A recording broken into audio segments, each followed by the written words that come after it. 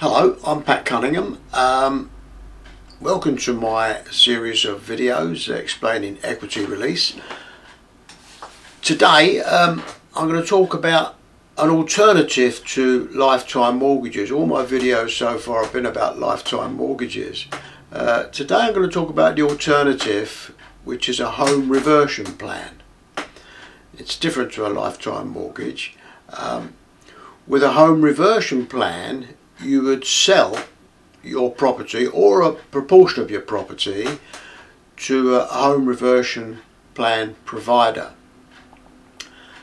They would be the registered owner of the property, and in return you would be allowed to stay in your home, generally rent free. Some of them might have a small rent, but generally rent free for the duration, until you die or you go into long-term care, or maybe even for a specified period, which would have to be at least 20 years, but that would be specified and laid out in the agreement. So that's where it's different from a lifetime mortgage. You would sell the property or part of the property, percentage of the property, to the provider. They would be you wouldn't own the property anymore. So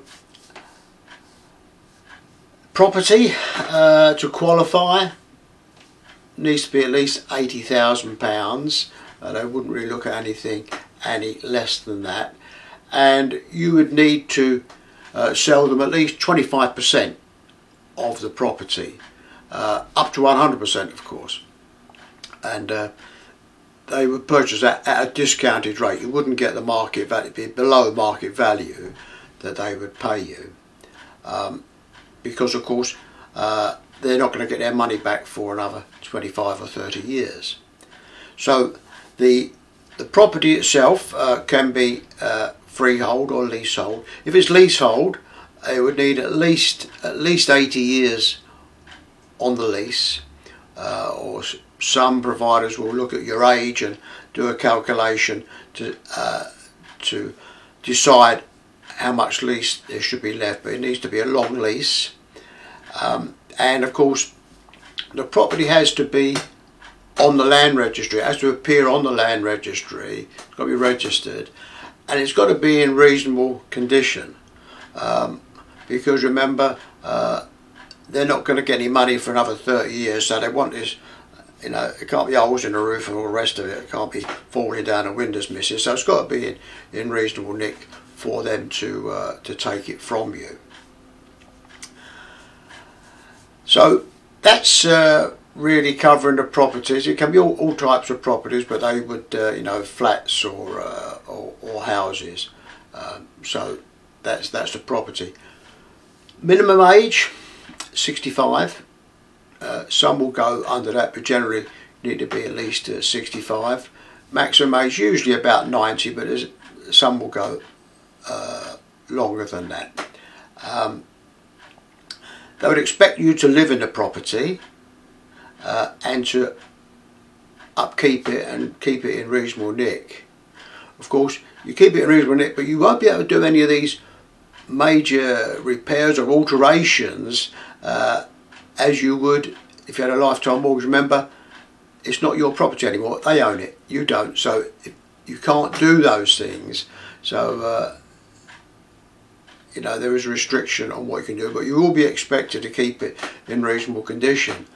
And many of these providers would in fact expect you to sign an agreement every year to say that you are in fact resident at the property, so make sure it's not been abandoned or someone else is living there.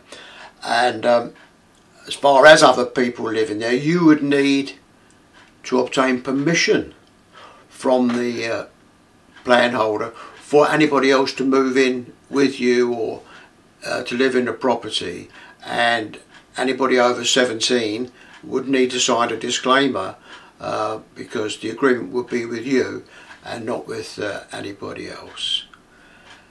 So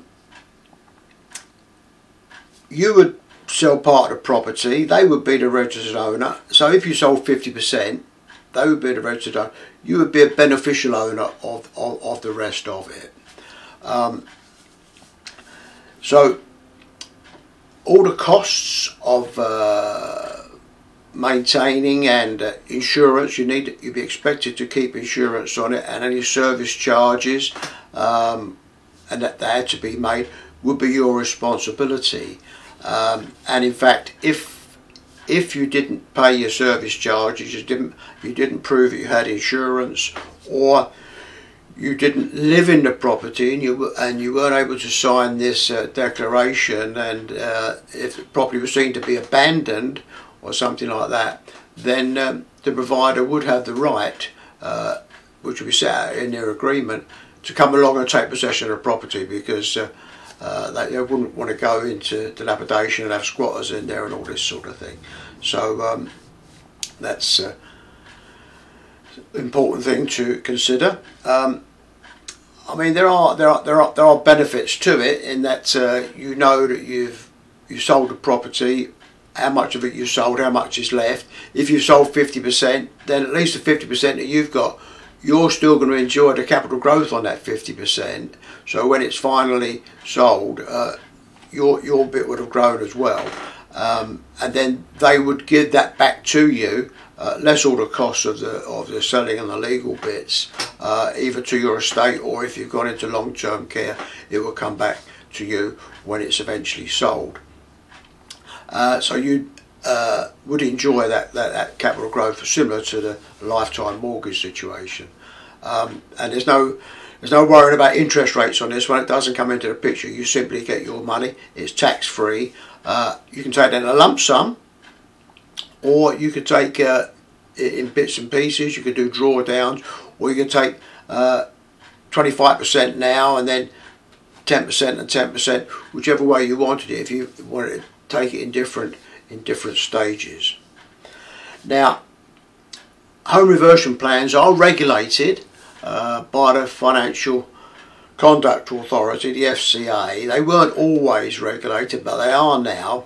So absolutely ensure that if you are considering a home reversion, that the company you're dealing with is regulated by the FCA, so you will enjoy their protection.